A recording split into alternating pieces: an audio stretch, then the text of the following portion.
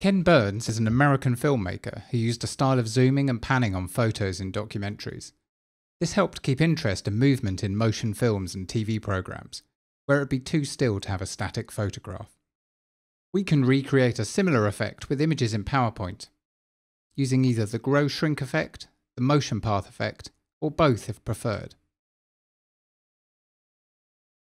So to recreate this example, we'll take this image here, we'll click on it, we'll go to this drop down that selects More Effects, and we'll choose Grow/Shrink. And there already you can see a preview of what it's going to do, but we need to make a few adjustments to make it look good. The first one we'll do is set the duration that's default to 2 seconds, about 20 seconds. Then we'll double click on this item in the animation pane and set the size that it's going to zoom to something smaller, about 130, which is 30% bigger than it started.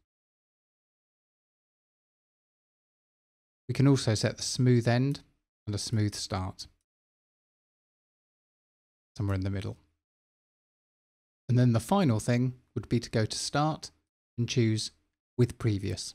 That means when you play it, it will start automatically with the slide. Now you can see it's a very slow zoom that looks good. You can also set it to auto reverse if you would like it to zoom out afterwards and then zoom in, so looping. If we double click on this, you can see the option auto reverse. Now when I click on that and press OK, the animation will play for 20 seconds zooming in, and then it will zoom out for 20 seconds and then it will continue. You can also add a motion path if you would like to use a pan effect, for example, panning into an area of interest. So to do that, we'd click on the image, we go to Add Animation, because you're adding an additional animation on top of the Grow Shrink.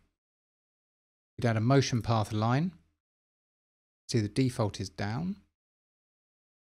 When we click on this, we'll want to pick up on the red dot and move it to where we'd like it to go to. So I might want to pan into this building slightly.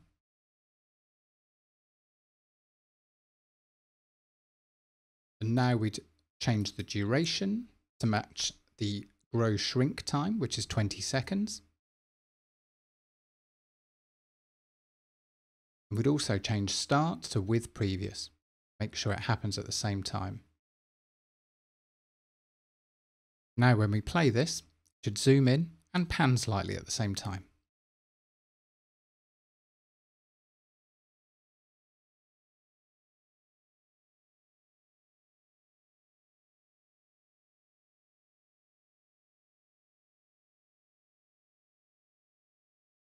And if you want to make the effect more subtle, you can just double click back into this grow shrink, change it to 115 even, that's quite slow.